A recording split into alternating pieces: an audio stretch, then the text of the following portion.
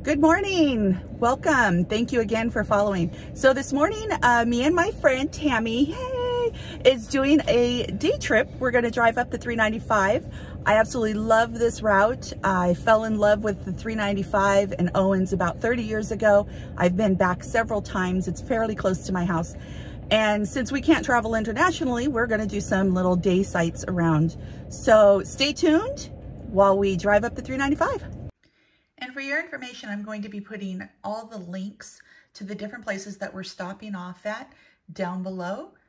The route we're going to take up the 395 is we're going to start in Victorville and work our way up that way. Our first stop is at the Thien Chan Nguyen Buddhist Meditation Center. For years, I've been traveling up the 395, and I remember years and years ago, this temple, they started constructing it.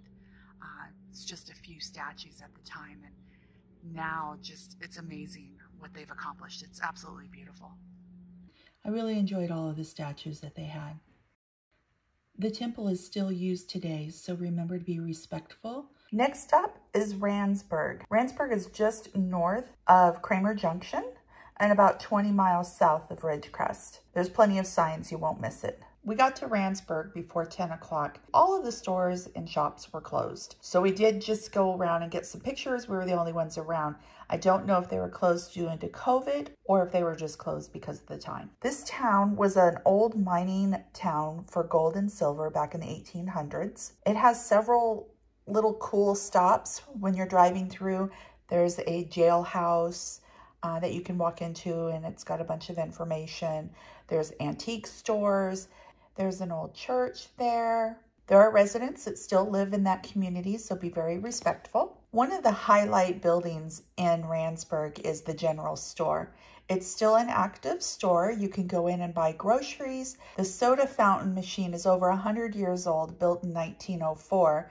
They still serve ice cream and malts. This is one of the stops I've done for years and years and years. We always stop there and sit at the counter and order a malt or a shake and visit the antique stores. Along the 395, there are several little buildings that you'll see that are just abandoned, and this one was a little unexpected. I had no idea. I've driven by it a million times and didn't know that it was one of the cafes used in the old Twilight Zone movies. In the Twilight Zone's second season show, 100 Yards Over the Rim, in 1961, it featured this cafe as an air flight cafe. Pretty cool to see that that's still standing. So it's kind of cool, these huge iron sculptures.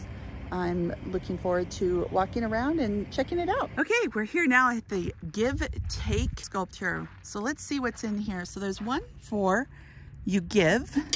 So let's see what anybody, oh, they gave some change. That's awesome. We'll have to come back and throw something in there.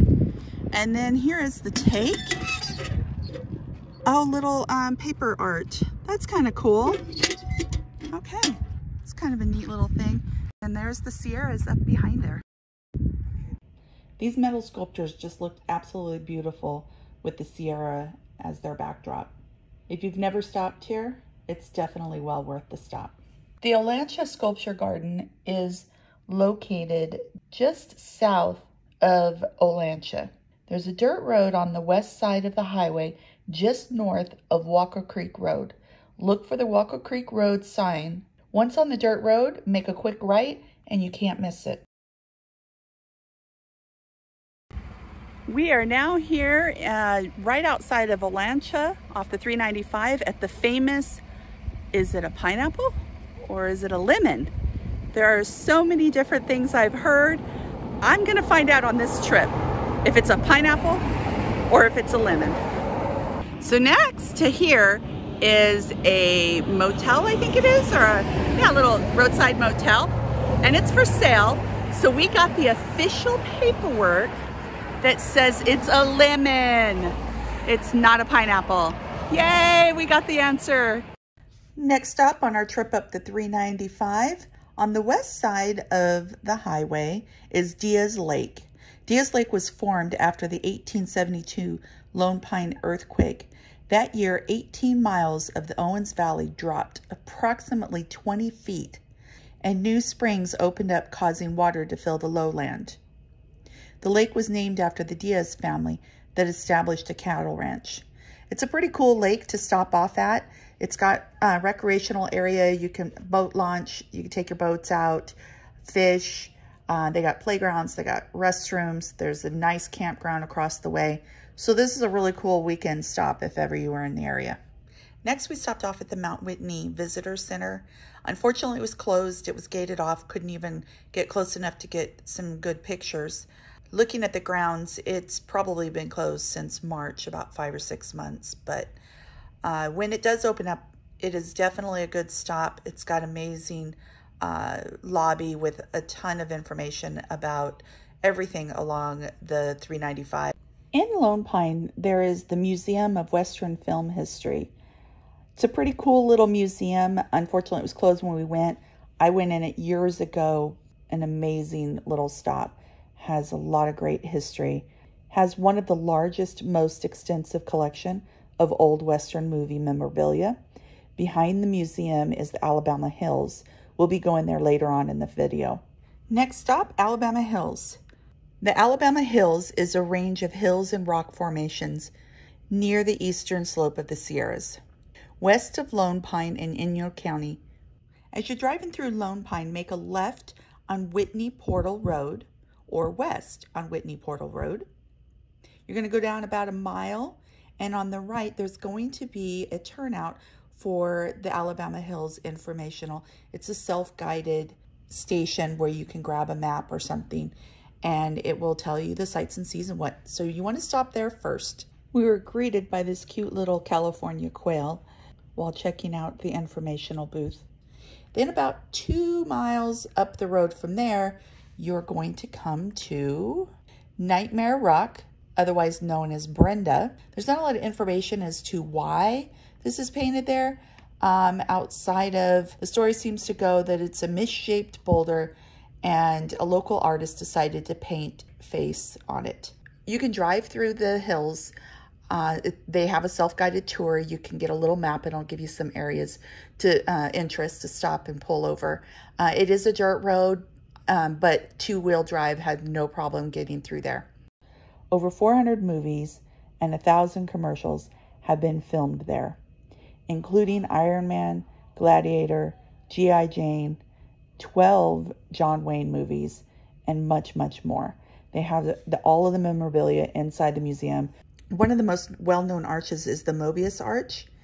There is signage for this arch. It's about a 30-minute hike from the trailhead. I did not go on this hike. I was not wearing the right shoes. I definitely want to come back and do that hike. It was a perfect time of day. It wasn't hot. I would love to have done it. I just didn't pack the right shoes. So, word of advice, always bring tennis shoes on a road trip. So we saw this tree from the road. We were calling it the Tree of Life. So I had to do a little walk. Come up and check this out.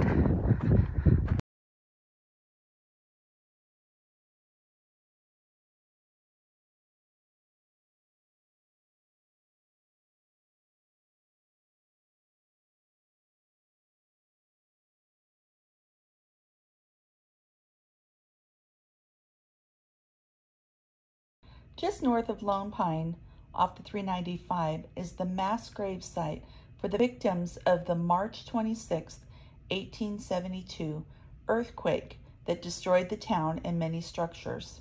Remember that earthquake that formed Diaz Lake? This was the same earthquake. The earthquake took 27 lives. 16 were buried here at this mass grave site. Some of those were prospectors or ranchers or just single people they didn't know, so they were unmarked. Leaving Lone Pine, heading north up the 395, on the west side of the highway, you'll see this aqueduct building. I've driven by it for years, and I never really knew much about it. In the beginning of the 20th century, Los Angeles put in the aqueduct that shut off the water from the Owens Valley so it would feed into LA County. That was the beginning of the California Water Wars. It's a dispute between LA and the Owens Valley, which was a thriving farming community. The dispute continues today with the court battles over the environmental impact of the aqueduct on Mono Lake and other ecosystems. The interesting thing that I found about this building was Obviously, Lone Pine and Independence in the Owens Valley was not happy to have this building there, cutting off the water for their farms and their ranches. So in 1976, a 17-year-old boy, Mr. Barry, and his friend stole 2 sticks of dynamite and blew up the LA aqueduct. 100 million gallons of water meant for LA was flushed into the Owens Lake, which was dry since 1913 when the aqueduct was completed. What's interesting is Barry, years later, worked for Department of Water and Power in the Owens Valley and regrets bombing the aqueduct. Next stop is Manzanar, the Japanese relocation camp, built in 1942 under Roosevelt. During this time, over 100,000 Japanese were relocated to this camp soon after the bombing of Pearl Harbor. There is a self-guided driving tour that you can take. The museum part was closed due to COVID, but they had brochures and maps and stuff. And then you can drive through the camp and see some of the old structures. They have rebuilt some bunkers or blockhouses just to kind of give you an idea of what it was like back in 1942. Each bunker would house about 120 people. If you really like history, I would highly recommend stopping and checking this out.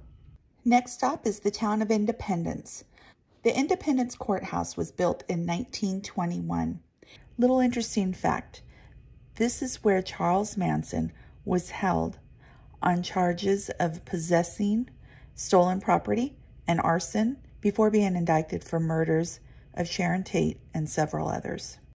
This is Mary Austin's house. She was born in Hawaii and later moved to California in 1888. She was well known as a novelist, a poet, a critic, and a playwright.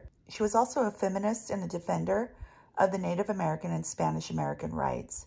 She's best known for her tribute to the deserts of California in her book, The Land of Little Rain. Her and her husband were also very much involved in the local California water wars.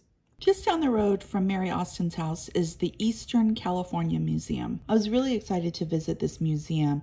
I've heard it's got some really cool artifacts and California history. One of the things I read was that they have dentures made of coyote teeth. I was really excited to be able to see that. But outside, they did have a lot of farm equipment and stuff that we were able to see. That was pretty cool. Just a few miles north of Independence is the famous Mount Whitney Fish Hatchery. As you're driving up the 395, make a left on Oak Creek Road. This beautiful building stands out amongst the landscape around it. The brick building, the peak of the brick building can be seen from miles away. It's absolutely beautiful. It's my favorite stop on the 395. It's one of my favorite stops. In front of the fish hatchery, there's a big pond filled with big rainbow trout. Bring some quarters. They have a little vending machine that you can buy fish food, and it's a must. The hatchery isn't used today, but it's a really good location to stop and learn about how they would raise the fish. Inside the brick building, they have a gift shop. They also have a little museum area you can walk through and learn a lot of history about the Owens Valley and just up the 395. So another great stop. Good place to have a picnic, really nice grounds. Hope you're able to stop and enjoy it. Okay, our last stop on this road trip up the 395, we stopped off at Erick Schat's Bakery in Bishop. It is an amazing bakery. They have so much bread to choose from. My favorite is the cinnamon raisin bread and the monkey pole bread. It was fabulous. They also have fresh sandwiches that you can take to go, which is what we did. And of course, we walked out with bags and bags of bread to take home to the family. It's great.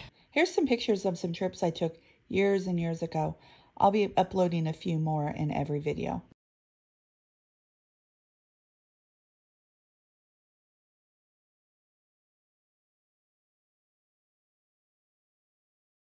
Okay, so that's the end of part 1 of our road trip up the 395. Also, if you haven't done it yet, please remember to subscribe, turn on those notifications, and follow me on Instagram. Thank you again.